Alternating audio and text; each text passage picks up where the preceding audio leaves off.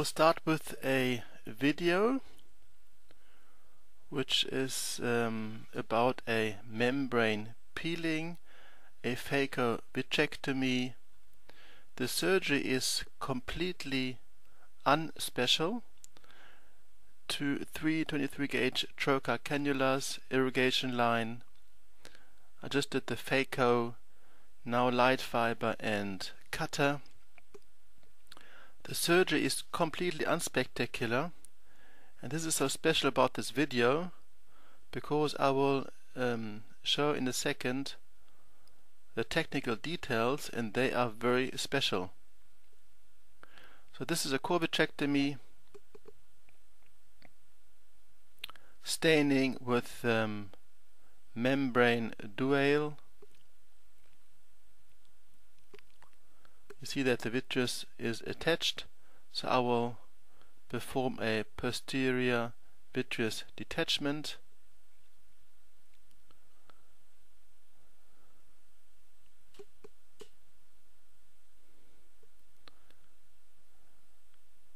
Very unspectacular, safe and easy surgery.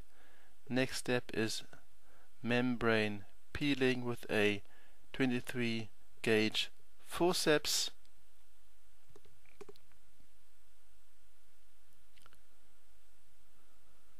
Closure of sclerotomies.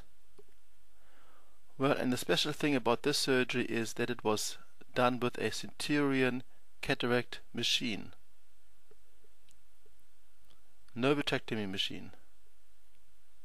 I asked my nurse if I can do the same surgery with a dropped nucleus. She said no, because you cannot attach a phragmatome. So I gave up my plan and did other procedures. I will start with dislocated lens fragments. The lens capsule is intact. Please watch this video. A beginner cataract surgeon calls me to the operation room, and you see that there is a cortex fragment behind the lens capsule. The lens capsule is intact, so I will insert a trocar cannula, 23 gauge of course. I'm working with the same machine as the cataract surgeon, infinity machine.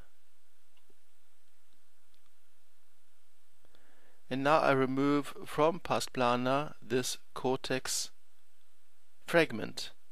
Very easy, very simple. Simultaneous vitrectomy. The lens capsule is intact. You can remove much more vitreous from pars plana than you can do from the limbus.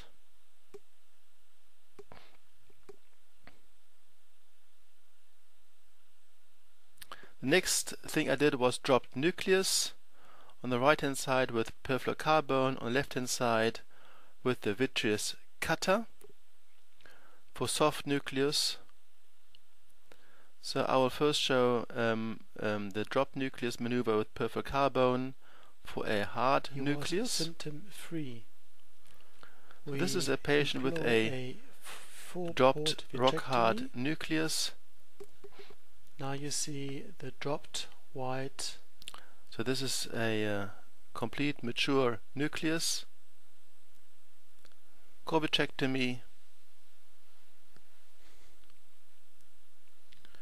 One could then injection of perfluorocarbon extract or PFCl. nucleus with a This substance is heavy liquid and elevates the nucleus. Due to the hardness of the nucleus, the left hand is a to extract the nucleus Charles fluid needle via the interior chamber, which decompresses the globe with while I inject perfluorocarbon. a Next step is a knife scleral tunnel, which we know from the 6 technique. With any this is the nucleus, and in the next step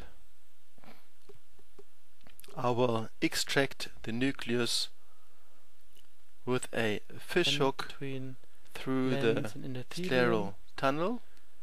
I bend a so-called fish hook and extract the nucleus with this instrument through my frown incision. One can also use a loop or other techniques to extract this nucleus. So you see, this is a very nice technique for hard nucleus. Next one is for drop nucleus, a soft nucleus.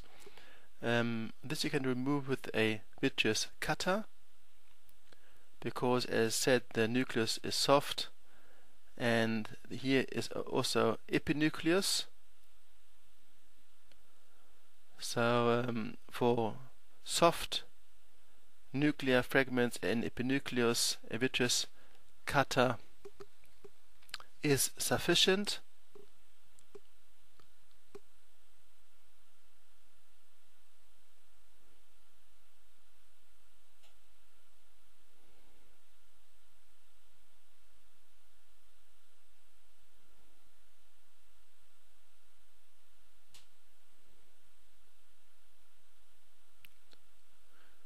After showing this video on my YouTube channel, I received a comment. This was only a soft nucleus and not a hard nucleus. So I asked my nurse again, what about the fragmatome? But what is a fragmatome? A fragmatome is actually a phaco handpiece without sleeve and a longer needle.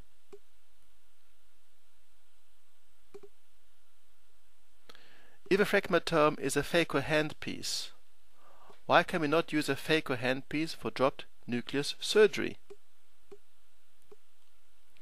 I searched the literature, and there was one publication from a Spanish surgeon who did the surgery with a vitrectomy machine. I thought it's time to try individual phaco with a cataract machine. And then a patient with dropped nucleus arrived. Please watch the video. I open the conjunctiva focally. Then I will do a perpendicular sclerotomy with a V lens from Alcon. I remove the sleeve from the phaco handpiece. I remove the irrigation line. This one has to be removed.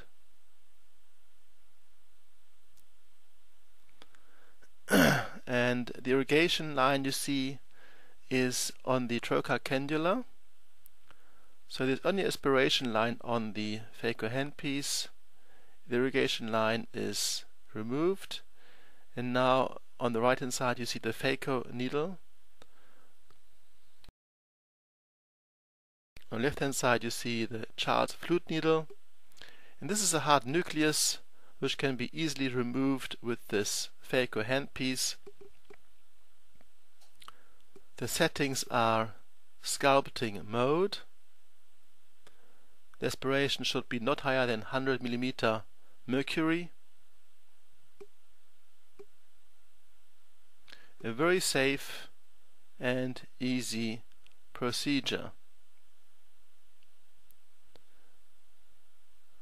Easier than with the fragmatome, and the power is higher because you have oscillation function using an infinity machine. A fragmatome has no oscillation function. I pick up the fragments with the flute needle and remove them with the phaco handpiece. So the tubings go to the phaco machine, and left tubing goes to the aspiration for irrigation aspiration. You can use all different cataract machines, Infinity, Centurion or Oertli. They are all applicable for this technique. Then you need a trocar and need an irrigation line. Both of them are available in packs from vendors for Aurolab, Mani Japan and FCI France. They have these packs containing irrigation line and trocars. Reusable are available from Dork, Netherlands. The setup is, you see on the left side is the irrigation handpiece as usual. On the right hand side you replace the irrigation handpiece with a irrigation line, which you place inside a trocar cannula and then inside the eye at pars plana. Vitrectomy settings are shown here. Continuous irrigation is important. Use continuous irrigation. Additional vitrect equipment is of course a light source and a light fiber. I use Synergetics USA, and the light source is a photon light source here. The viewing system, you can use a viewing system from Oculus on the top side. On the lower side you see a contact lens system from Aurolab India. The settings for phaco are sculpting mode and a max aspiration of 100mm mercury. Slotomy is perpendicular for the phaco handpiece, not lamellar, and no trocar cannula because it causes a metal debris. Remove the sleeve and remove the irrigation line. Then I asked Steve Charles why we use a fragmentome, not a phaco handpiece. You see that both handpieces are identical, but the fragmentome has a longer needle, which is important for long eyes. Is this correct? Actually it is not. Both needles have the same length. You look them from the top or from the side, it's actually identical.